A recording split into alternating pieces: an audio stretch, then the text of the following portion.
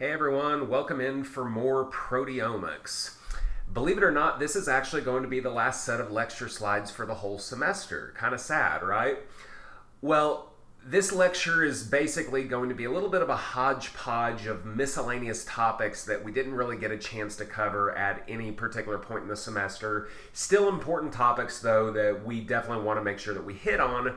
And really, it's a good time for us to talk about these things because at this point late in the semester, we have a much deeper understanding of proteins, protein structure, protein function, that a lot of these topics are going to make more sense now than they would have earlier in the semester. So the first topic that we want to hit on is the use of radioactivity, radioisotopes in protein research. Now, to really understand how radioactivity works, we first need to understand the concept of isotopes. Now, you learned in general chemistry that elements come in many different forms, and what makes an atom of an element unique is that every atom has a unique number of protons, and that is absolutely true. What you are looking at here are three different kinds of atoms of hydrogen. Now, what they all have in common is that they all have the same number of protons, one. One proton is what makes an atom of hydrogen an atom of hydrogen.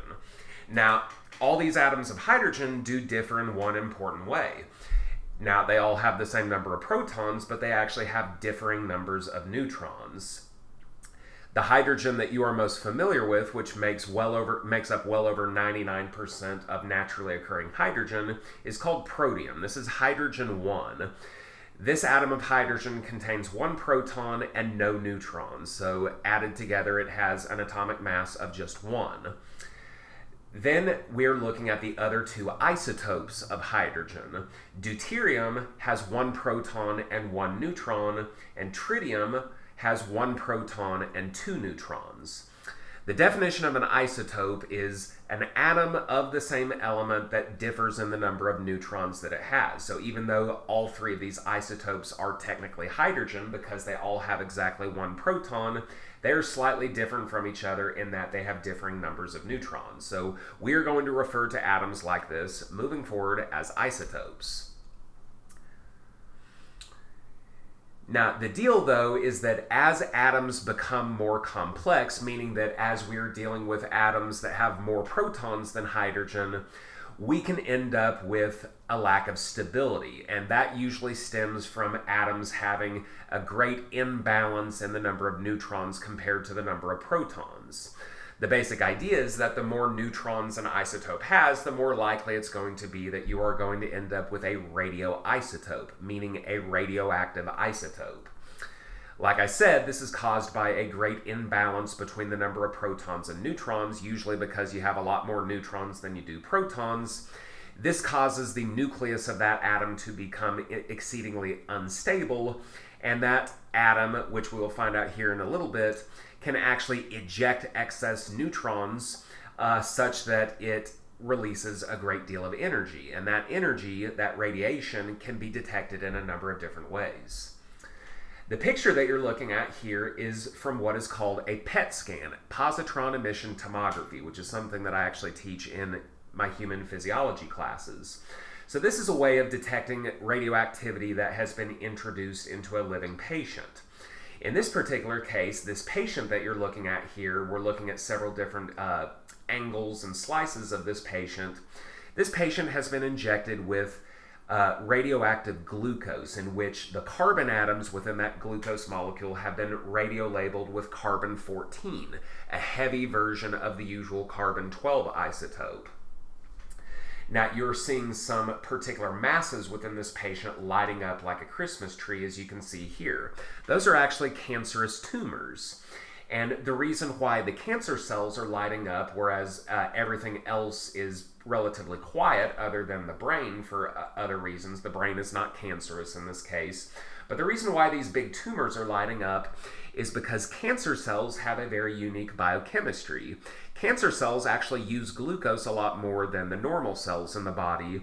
So someone was able to figure this out, and they figured, okay, well, if cancer cells utilize glucose a lot more, then we can actually detect cancer cells by injecting someone with radioactive glucose. The cancer cells will hoard all of that glucose, and the cancer cells will basically be telling on themselves. They'll be telling us exactly where they are. And there are a number of other different medical applications for radioisotopes. This just happens to be one. Okay, so let's talk a little bit about nuclear decay and particle emission. Basically, what makes a radioisotope radioactive? I mentioned before that the radioactivity stems from an imbalance between the number of neutrons and the number of protons in the nucleus. So the nucleus is going to become unstable, and over time it will decay and emit particles and radioactivity. There are three different types of either particles or emission radiation that can be given off by a decaying radioisotope nucleus. The first is called an alpha particle. Alpha particles are synonymous with helium nuclei. A nucleus of helium contains 2 protons and 2 neutrons. So alpha particles tend to only be emitted by very large elements, elements that have an atomic mass of at least 140. Now, if you'll recall from earlier in the semester, we mentioned that really when it comes to biochemistry, we're only going to be concerned with elements that are much, much, much lighter than that. So these alpha particles are really not going to be of much concern to us in biochemical research. Now, beta particles are much, much, much more commonly emitted particles, and these are going to be much more commonly seen in our line of work when we work with radioisotopes. Beta particles are most commonly emitted. They give off a very characteristic energy signature that can actually be easily identified if you're working with multiple radioisotopes. And then gamma rays are not actually particles, but they are actually very, very, very low wavelength radiation, meaning high, high, high energy. This is very high energy radiation that is given off by these particular radioisotopes. And because it is very high energy radiation, it poses very high potential harm to living organisms. So if you're working with a radioisotope that gives off gamma radiation, extreme caution and great care must be taken. But for most cases, we're not going to be working with radioisotopes that give off gamma rays. So here is a diagram that kind of gives you an idea for what we're dealing with both alpha decay, beta decay, and gamma emission. Beta decay, like we said, is going to be the most common that we work with. Beta particles can either exist as either beta plus positrons, which is also called an anti-electron. Think of a particle the size of an electron that actually has a +1 electrical charge, or the more common beta minus electron. So basically just think of a radioisotope that starts ejecting electrons. And we mentioned that alpha particles are basically just helium nuclei, and then gamma rays actually do not involve a change to the parent radioisotope, but you do end up giving off extremely high energy radiation. Here's a recreated table from your textbook that shows you the energy given off when a particle is emitted, and in the far right column you can actually see the half-life of that particular radioisotope. We'll touch on what half-life means exactly here on the next few slides, but you can actually see several different isotopes listed here. Deuterium and tritium, we both mentioned, are heavy isotopes of hydrogen. We can see 2 commonly used isotopes of carbon, carbon-13 and carbon-14. Notably, deuterium and carbon-13 are actually not radioactive. And it's for a good reason, because deuterium and especially carbon-13 are more common in nature than you might assume, especially carbon-13. Carbon-13 actually accounts for about 1% of all naturally occurring carbon. So life on Earth would be kind of difficult if 1% of all the carbon around us was giving off radioactivity. So carbon-14, phosphorus-32, sulfur-35, iodine-131, radium-226. These are just some examples of different isotopes or radioisotopes in the case where you can actually see a particle energy listed. But the point that we want to make here is that the isotope decays and the particles given off is something that you're going to want to be aware of when you're working with these particular radioisotopes. When you're working with a radioisotope, you want to be aware of what the potential risk is to you, how high the energy of the radioisotope you're working with, and then how long is that radioactivity going to be sticking around. If you're working with a radioisotope in the lab, you actually have to wait for the radioactivity to subside until you can go through the waste disposal process. So that's what the half-life terminology is in the rightmost part of this table. So let's talk a little bit about half-lives of radioisotopes. The half-life is actually something that does not actually have to specifically refer to a radioisotope. Any substance has a half-life, which refers to the amount of time it takes for half of the current amount of that particular substance to disappear over time. In the case of radioisotopes, we're talking about waiting. How long does it take for 50% of that amount of radioactivity to disappear or decay over time?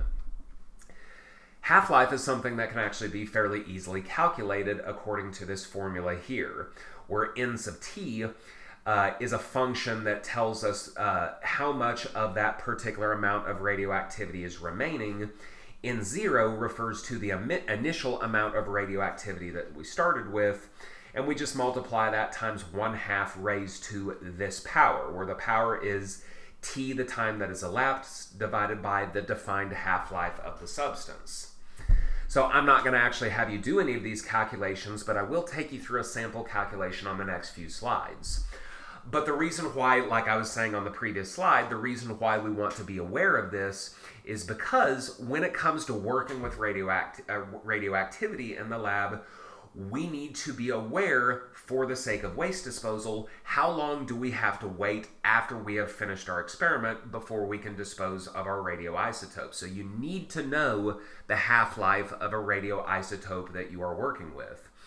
Now, it's worth mentioning that it's not a guarantee that you're ever even going to work with radioactivity in the lab, but if you are, you're going to go through training for your institution to train you on how to work with a particular radioisotope.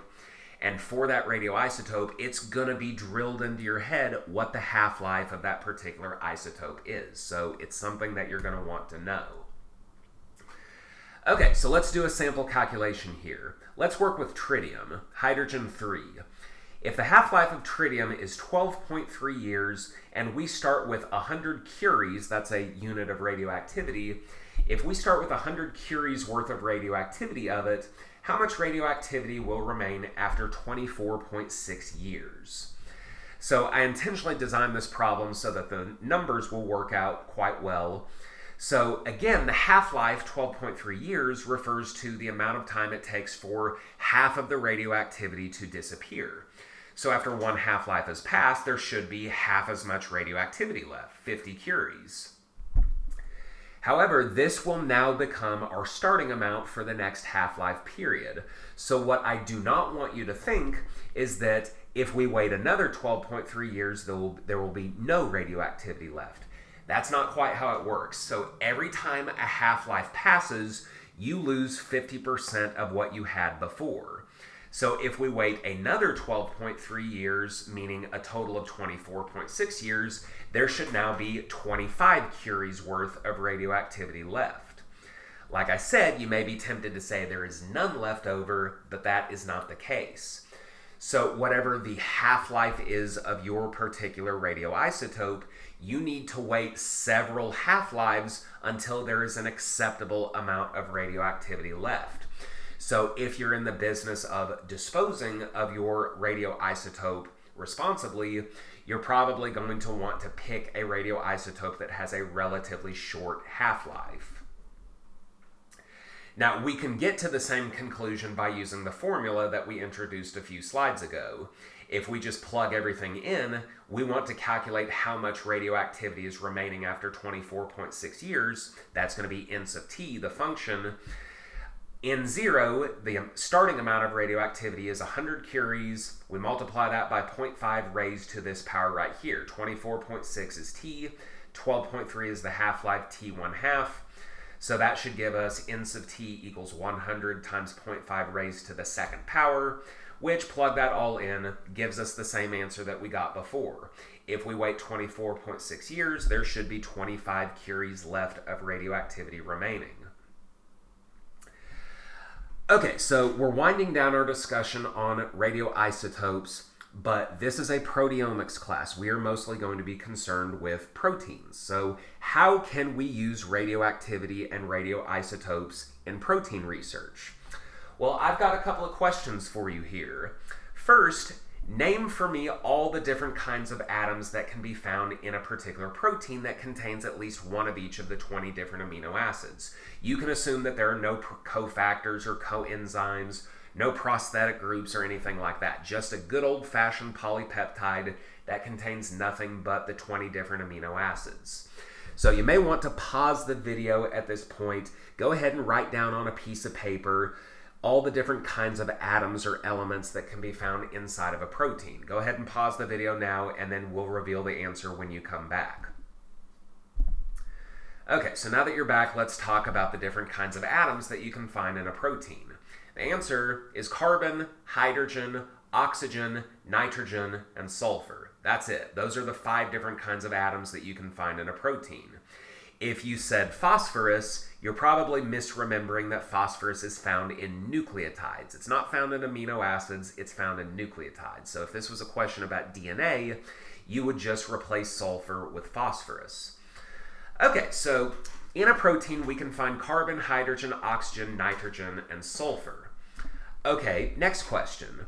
A radioisotope of which of the above elements would be most useful in specifically studying proteins? So you can use carbon radioisotopes, you can use hydrogen radioisotope, meaning tritium, there are oxygen radioisotopes, there are nitrogen radioisotopes, and then there's S35, which is the sulfur radioisotope. Which one of those radioisotopes do you think would be the most useful in specifically studying proteins and nothing else? Again, I'll pause for a minute while you come up with an answer, and then once you unpause the video, we'll reveal the answer. Okay, so you may have heard me mention this in a previous lecture, but the problem with using carbon, hydrogen, oxygen, or nitrogen radioisotopes is that those elements, especially carbon, hydrogen, and oxygen, are all found in carbohydrates and lipids as well. So if we use carbon, hydrogen, or oxygen radioisotopes, we're not going to be able to distinguish between proteins, carbohydrates, or lipids, and especially not nucleic acids as well. Nucleic acids also contain nitrogen or phosphorus, so if we use a nitrogen radioisotope, we're not going to be able to distinguish between proteins and nucleic acids. So the clear answer here is going to be sulfur. Sulfur atoms are only found in proteins as far as cellular macromolecules go. You're not going to find sulfur in DNA, you're not going to find it in RNA, lipids, carbohydrates, none of them contain sulfur. You're only going to find sulfur in proteins, again, as far as those macromolecules go. We need to pick a radioisotope that will specifically label proteins and nothing else. All right, with that being said, I've got a final question for you, and this time I'm not going to reveal the answer to you. You're going to have to do this research on your own. If a protein is going to be labeled with S35, which is the sulfur radioisotope of choice, which amino acids must that protein contain? So, for example, if we're dealing with tyrosinase, the enzyme that we've been studying all semester, we need to look at the primary sequence and make sure that tyrosinase contains which amino acids. So basically I'm asking which amino acids actually contain sulfur. So make sure you look up the answer to that on your own, because I'm probably going to be asking come exam time. Okay, so as far as protein research goes with radioisotopes, let's talk about a couple of different techniques that we can use. The first are called in vitro transcription and translation systems, or TNT systems. These are kits that you can actually get from companies like Promega, and basically these are just lysates that come from rabbit reticulocytes. These are the premature precursors to red blood cells before they have actually ejected their nuclei. So these lysates actually end up containing all the machinery that are needed for the transcription and translation process. All you need to add to these mixtures are plasmid DNA containing the gene that you want to turn into a protein.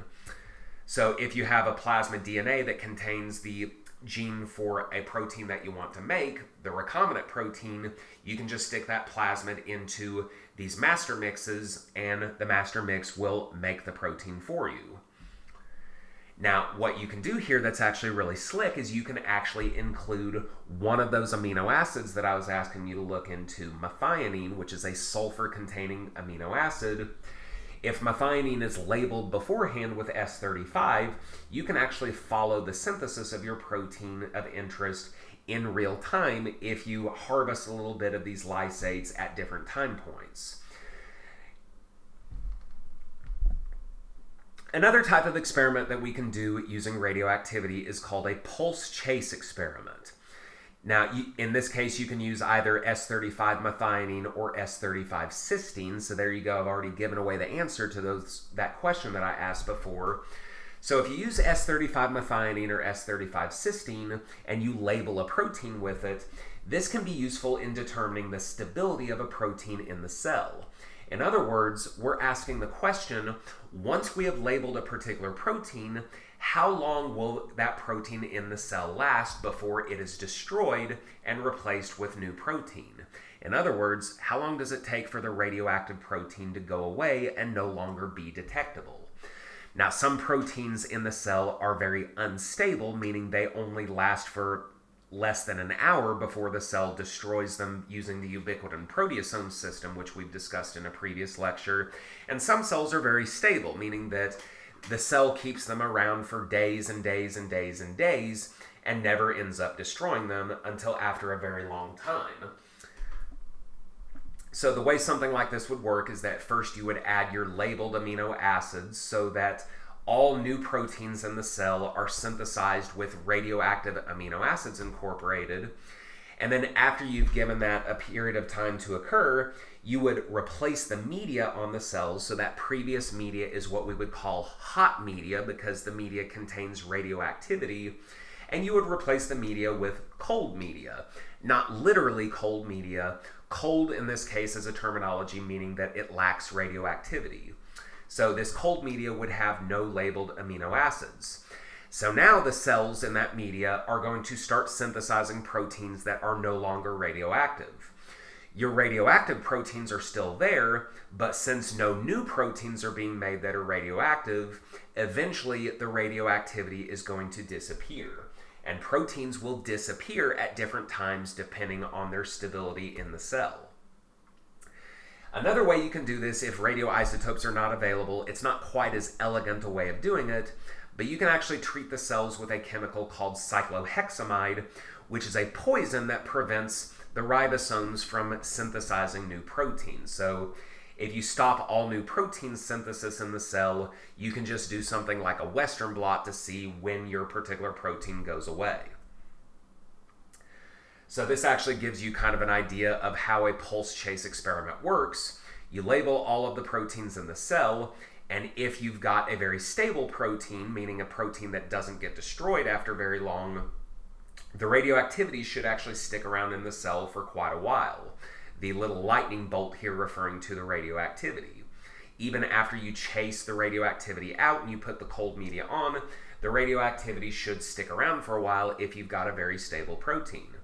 If your protein's not very stable, after you pulse with the labeled amino acid, you initially label all of the protein with radioactivity, but if you're dealing with very unstable proteins, the radioactivity should quickly go away as the radioactive proteins are replaced with non-radioactive proteins. All right, so the last thing I want to discuss is how radioactivity can be detected. The first and most common way in the laboratory is by use of what's called a liquid scintillation counter. This is a container that contains a solvent in which you add your radioactive substance to. The radioisotope transfers energy to the solvent, which then transfers energy to a fluorescent compound, and that fluorescent compound is something that can actually be detected. So what we're actually detecting here in kind of a roundabout way is the radioactivity. I won't go into much more detail than that, but that's essentially the way that it works. And then for actually doing things like TNT and pulse chase experiments, you're probably going to want to use autoradiography, which is very similar to how we can detect chemiluminescence given off by Western blot experiments. Essentially, you run your radioactive protein samples through an SDS page gel, you transfer to a Western blotting membrane, and then you expose the membrane to X-ray film. In this case, the radioactivity exposes the membrane rather than a secondary antibody. In this particular figure, we're looking at both a Kumasi stain gel and an autoradiography picture here, showing that the radioisotope P32, which was attached to the gamma position of an ATP molecule, we can actually see that this protein has become phosphorylated because we can actually pick up P32 radioactivity here. Notably, we do not see it in this lane right here because that protein was mutated such that the phosphorylation site no longer exists. Aspartate 1994, which is where that gamma phosphate was attached in the wild-type protein, if we mutate that to an alanine residue, that phosphate can no longer be attached, so it makes sense that the radioactivity is no longer detected there for that particular protein. Alright, so that's going to do it for this particular video. Thanks for sticking around. Join us for the next video and we will talk about the next topic, which is nuclear magnetic resonance spectroscopy, which is much less of a headache than I'm making it out to be. Okay, see you next time, and so long.